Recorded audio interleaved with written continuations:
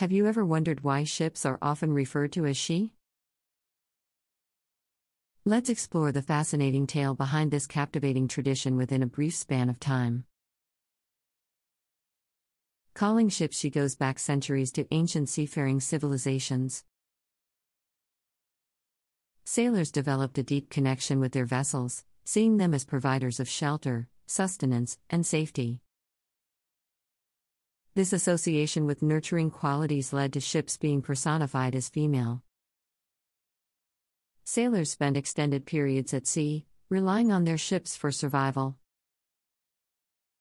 They viewed these majestic vessels as protectors, much like the care and security provided by a mother. This personification solidified the tradition of addressing ships as she and further symbolized their protective and nurturing character.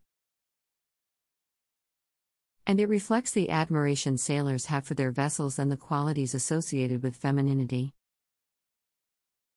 So, the next time you hear someone refer to a ship as she, remember the rich history and symbolism behind it. It represents the enduring bond between sailors and their vessels. And that's why ships are called she. Thank you for joining us on this voyage of discovery. Until next time, fair winds and smooth seas.